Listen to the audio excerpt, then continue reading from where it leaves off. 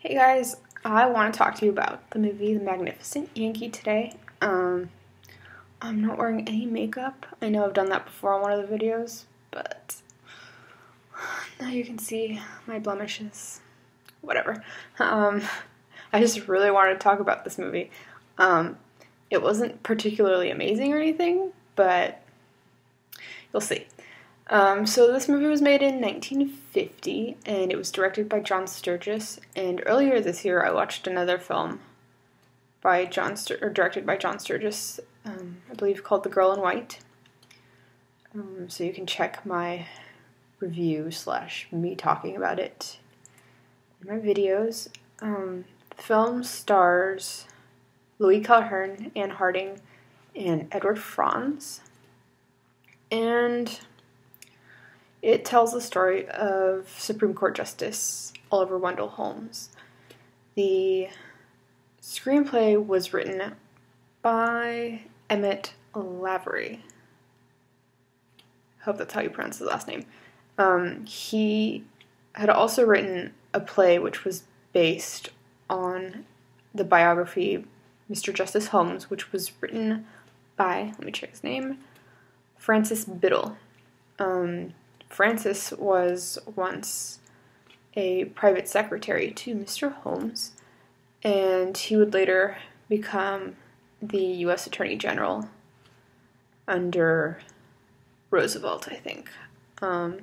He was also involved in the Nuremberg trials. And yeah, it was a very light and fluffy film, as a lot of these biographical films tend to be from this era anyway. And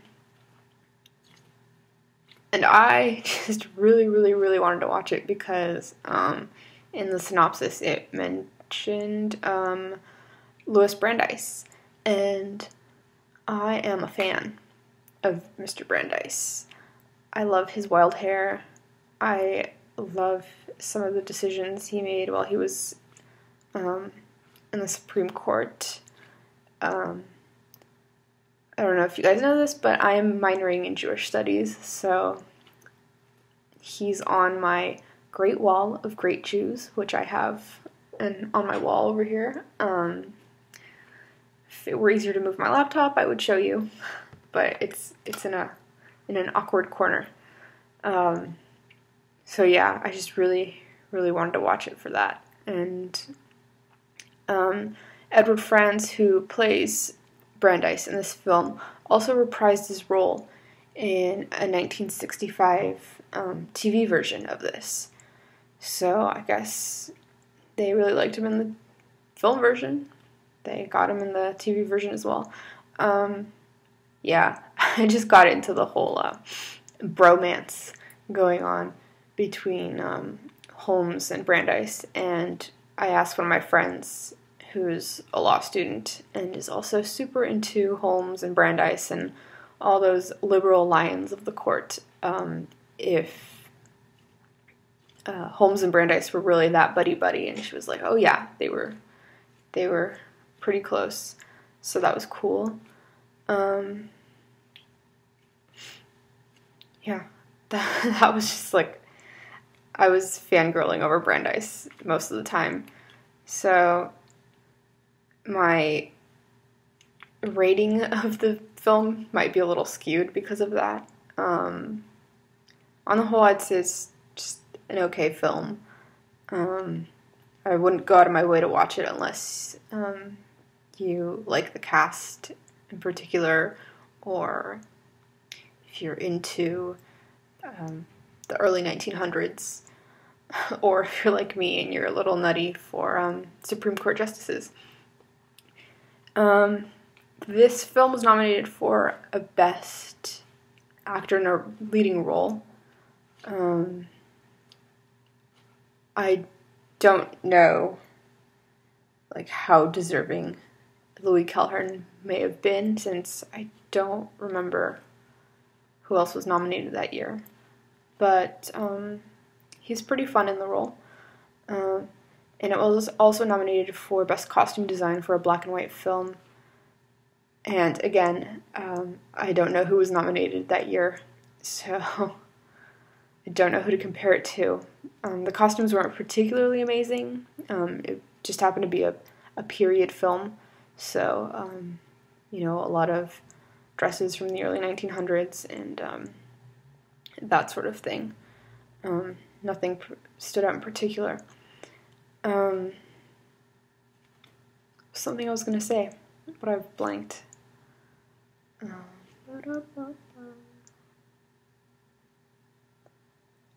Oh yeah, there was a lot of focus on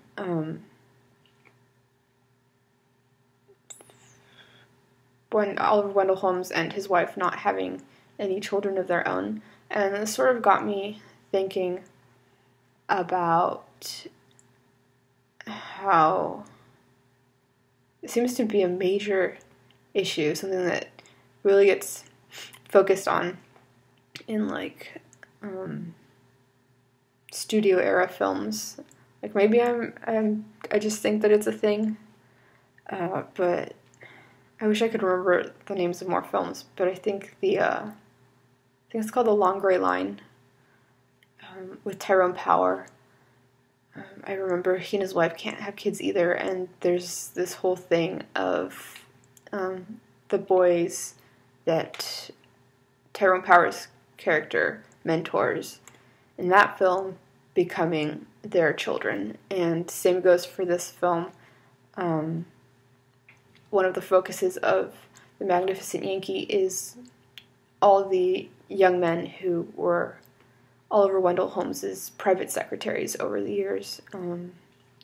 All of them Harvard boys. And there's this one scene where it's Holmes's 80th birthday, I think. And all of his former secretaries come to his house, and it's like a very emotional moment for them. And I'll admit I got a little emotional myself.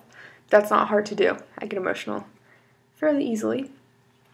And yeah, I think that's something I'm going to keep in mind when I watch more studio era films. Like, I don't know. It's just something to think about. And another thing, they mentioned the word Jewish, of course, because Brandeis is Jewish, but that's another thing I've noticed. That word doesn't get used very often. Like occasionally you'll hear Jewish people referred to as Hebrews, which has always seemed weird to me, but I guess was commonplace back then. So I think that's something else that I'm going to keep an eye out for in studio era films where there's a Jewish character. Like, how often does their religion get mentioned? And I guess it always depends on what the film's about. But even films that are about, or that touch on the religion of these characters, like, I don't think they go out and say it. Even in films about World War II, and of course I'm still talking about the studio era. It's different now.